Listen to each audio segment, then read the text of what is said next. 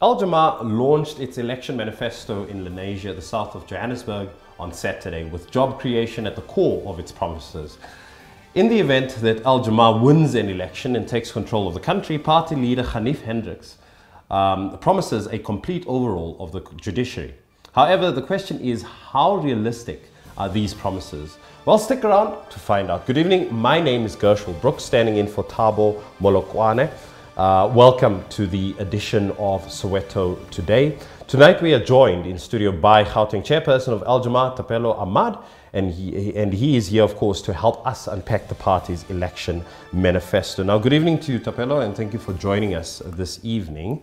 What I'd just like to know from you is that we understand that the party manifesto was supposedly ready or launched about 2 weeks ago, only for that to happen this past weekend. What caused the delay? Thank you, Khashu. Let me start by greeting the audience at home, the viewers, and then let me wish those who are observing Ramadan, those who are fasting, a blessed Ramadan, and may God shower His mercy upon them. But not only limited to Muslims, but anyone who finds his solace in God. God must indeed shower His blessings upon them and ensure that He blesses their future endeavors. The manifesto was supposed to have happened in 2 weeks' time.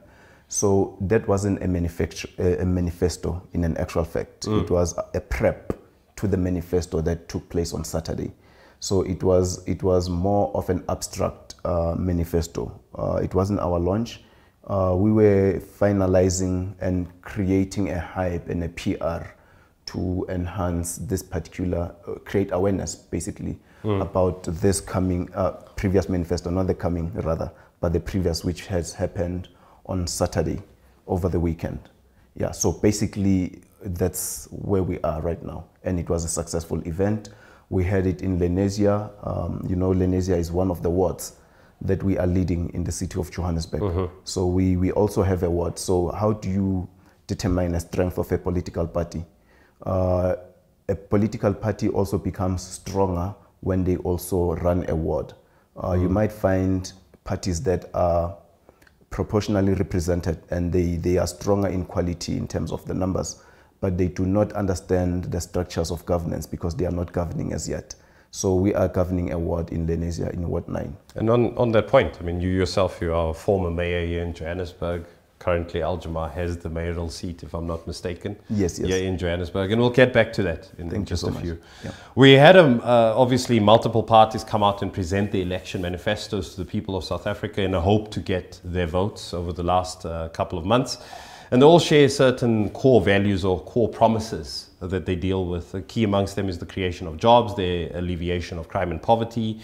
However, you have promised decent jobs. Tell us what these kinds of jobs are and how this policy implementation will be different from all other parties. Look, for us it's just not a promise. For us it's also interacting with the society. What fosters a good governance? It's stakeholder engagement. How do you do it? You go out, you engage the stakeholders. Not only, I'm not limiting this to the corporate sector or this to the government or the enablers. I'm also encouraging the public at large, the voters at large, to participate and also share their views on how do they see it best fitting to them when we're talking about the decent employment opportunities or a decent job for all, let me say, a decent job for all. So Indonesia has done it, one of the countries in Asia. It has done it, and they were successful in it. They set aside the social grants, right? And then they have prioritized on creating more employment opportunities. Libya done it during the time of Muammar Gaddafi, if you were to follow the history of Libya. So we as Al-Jama-ah, you rightfully said I was the mayor previously, but not only the mayor, I was also a member of mayoral committee during the period of the late Jeff Makubo. I was in his team at the time.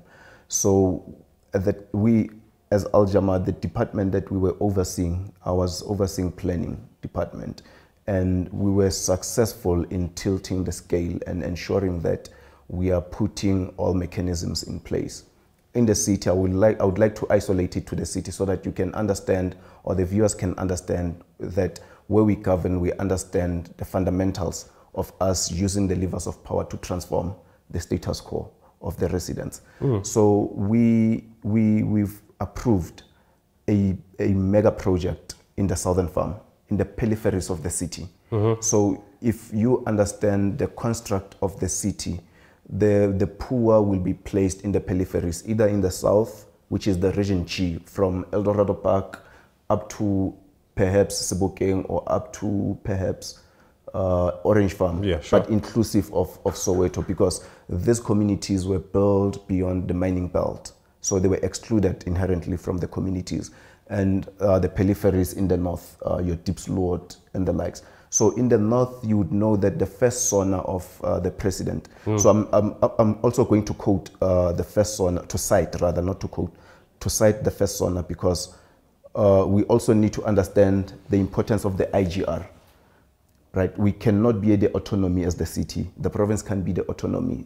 National can be autonomy. After we constitute government, we also need to focus and foster the IGR, intergovernmental relations.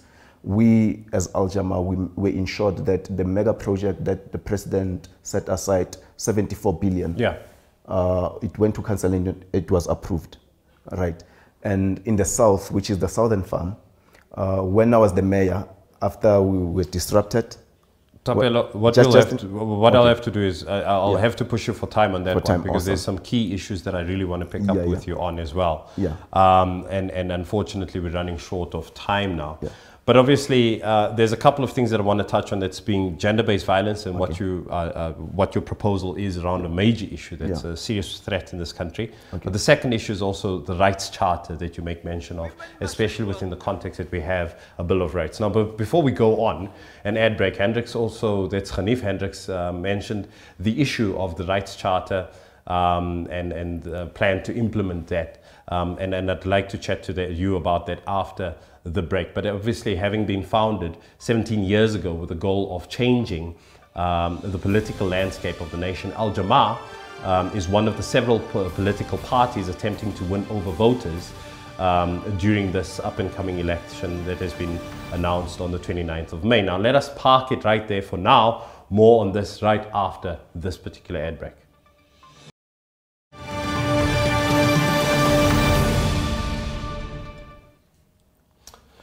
Welcome back. You are still watching Soweto Today. Thank you for joining and staying with us. We are still in conversation with the Gauteng Chairperson of Al-Jama-ah, Thapelo Amad, as we unpack the party's election manifesto. Now, Thapelo, thank you again for staying with us. Just before the break, I mentioned obviously your party leader being Hanif Hendricks, mentioning the issue of the rights charter that you plan on to implement should you gain state power. Now tell us about this, considering that we already have a constitution in place, and that constitution contains in chapter 2 the Bill of Rights. How do the two make sense? Thank you so much. So in parting short, first let me just wrap up, and I want to say we would turn, wherever we govern, we'll turn it an industrial site and construction site, so that we can create more opportunities for employment. But over and above that, remember, the employment is part of our right. So the right charter, one, let me cite the water issue. All right. In the Constitution, it is said everyone has a right to water. What does that then mean? A right to water, it means that it's not access to water. Access to water, it's you avail water for the residents, right? But if you are saying we have the right to water, it means I can walk into any store or an outlet, and if I find the water in the fridge, I can take that water and drink it. That's the right. It's my right. Correct? Am I correct or wrong? Well, it depends on interpretation, because unfortunately you have to interpret rights. Yeah, you'll have to interpret rights, but my right is that I have full access. It's not just limited access. So in other words, that's the Al-Jama-ah understanding of the right. That's our Al-Jama-ah understanding. The right to children, it's imperative, all right?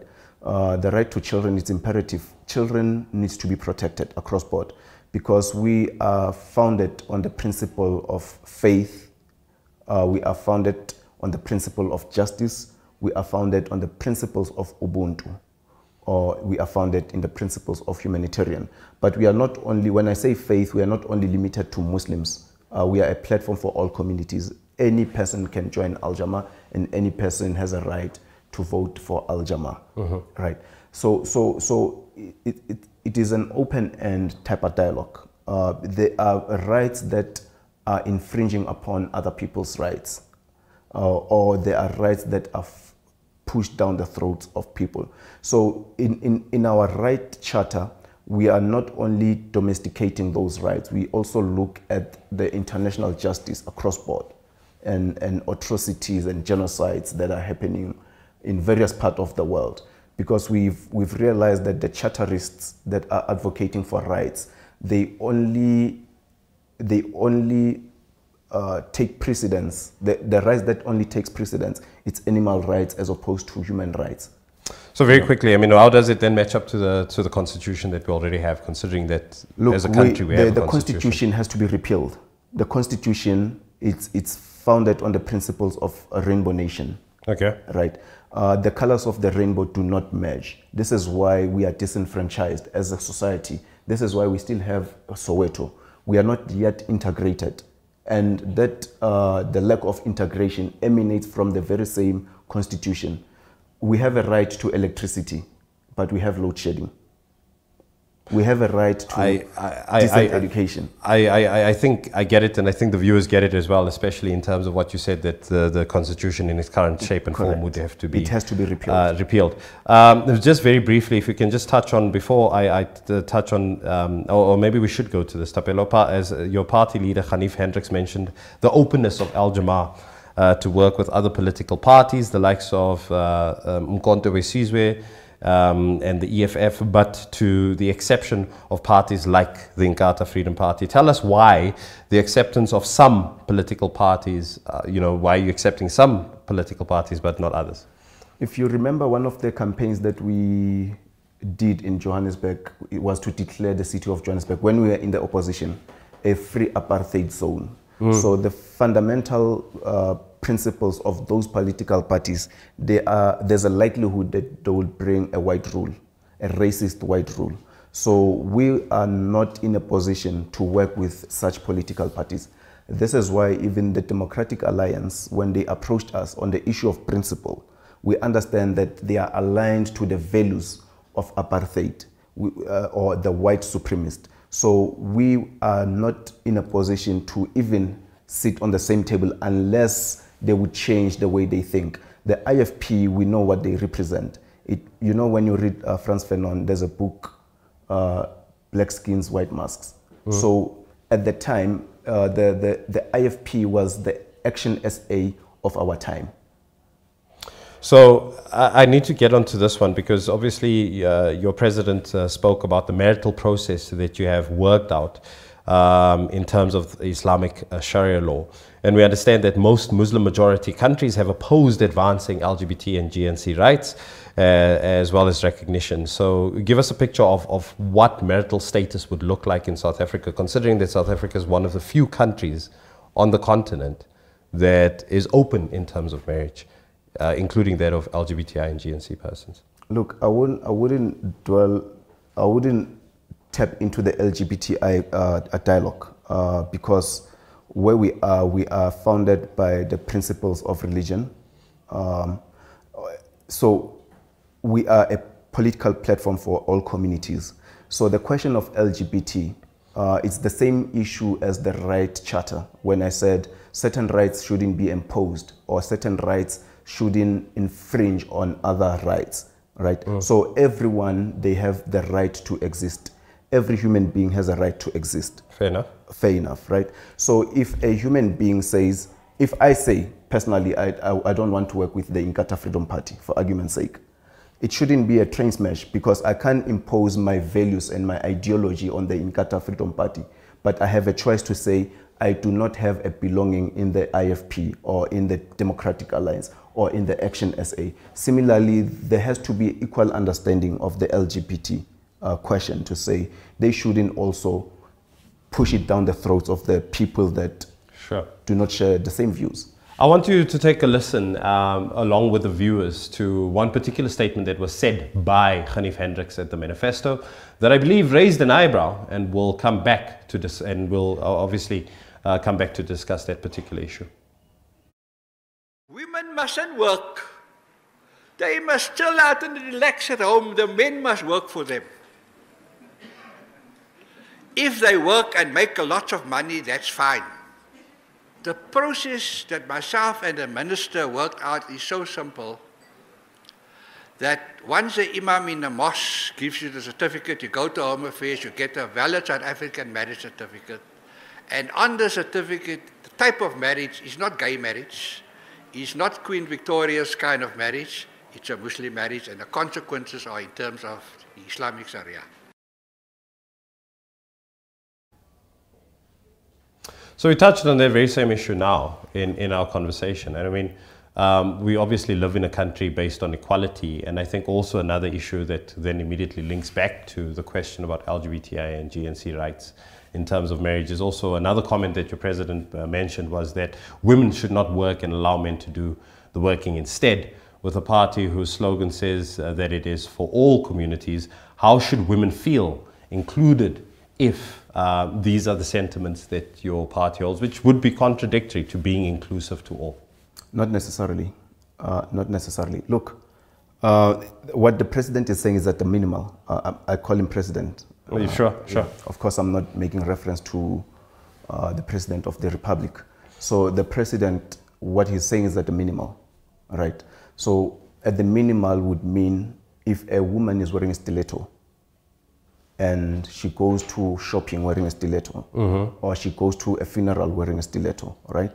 And when, after a period of time, they decide to remove those stilettos and they wear the palms or the push-ins, maybe it emanates from the discomfort of that particular shoe.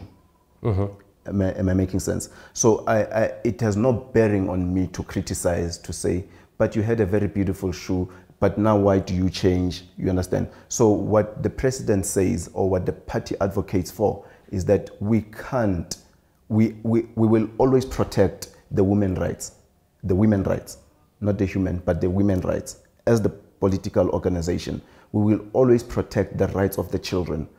But what the president has said, it is as a minimal per se, in the sense that women should advocate what they want, and we will support them. The same way, even when they decide to live at home, to become housewives. Because there would be women who says, marry me, I want to be a housewife. There are various women who've approached me and said, marry me, I want to be a housewife. I'd love to get into a long conversation with you around the notion of what equality actually means, but we are going to pause it here for now. More on the conversation after this ad break.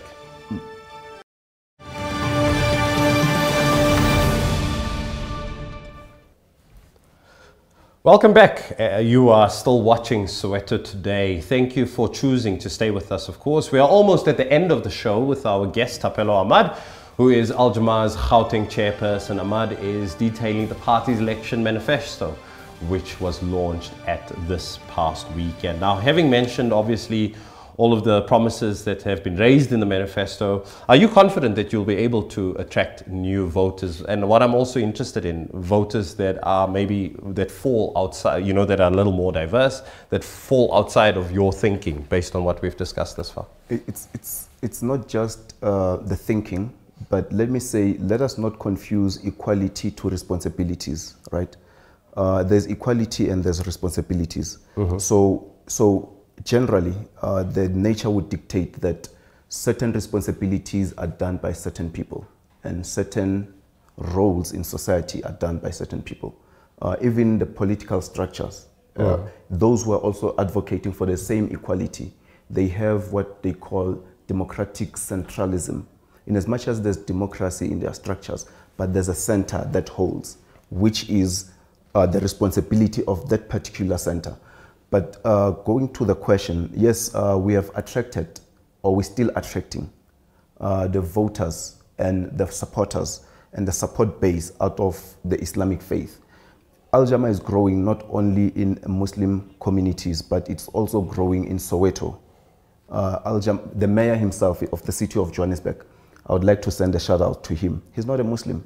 Mayor Thapelo Amad, he's not a Muslim. So he's a testimony to say we are welcoming all communities, irrespective of creed and belief. On that very basis, I just want to ask you very quickly, Thapelo, because we're very short on time at the moment. In terms of you holding the mayorship, the current mayor holding the mayorship, do you feel that you've done an effective job in demonstrating to South Africans that Al-Jama-ah is ready to govern? In my period, yes, I've done a lot. In that 3 months, I have done a lot. It is unfortunate that we have disrupted the ecosystem, and the media mainstream was sympathetic to the previous administration, because my predecessor was a media darling, and that disruption caused a huge outcry precisely in the fraternity of media. When I work, I interact with everyone. I interact with people in Soweto, Alexandra, Diepsloot. People, there are people who feel that you shouldn't have resigned. What is the one great thing that you did in your mayorship? In my mayorship? Yeah. It's not only one. But I mean the one that you can point to immediately, based on the limited time. When I got into the office,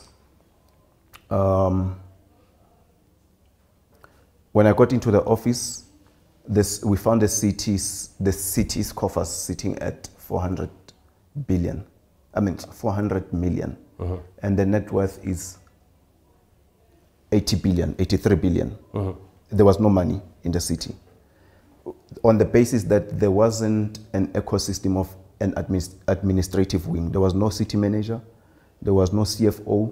There was no group operation officer. Are you saying and that you recruited for couldn't even get the grants? You remember that 2 billion loan? My predecessor couldn't even get it. So that's how we started to put the ecosystem together, and we started collecting, and we took the loan. You know, we started collecting. Thapelo, unfortunately, we're out of time. We'll have to leave it there. That was Thapelo Amad, who is the chairperson of Al-Jama-ah, the political party based here in Gauteng, helping us make better sense of the party's election manifesto and what the way forward is in terms of how the party is looking at carrying out its campaign ahead of the provincial and national elections in May. Well, that's how we wrap up today's episode of Soweto Today. Remember, we love hearing from you, so please feel free to talk to us about this episode simply by sending us an email to sowetotoday@sowetotv.co.za. Alternatively, you can call or WhatsApp us on 081 531 8857. From myself, Gershwell Brooks, and the rest of the team, good night and thank you for watching. Thank you for coming. Thank you.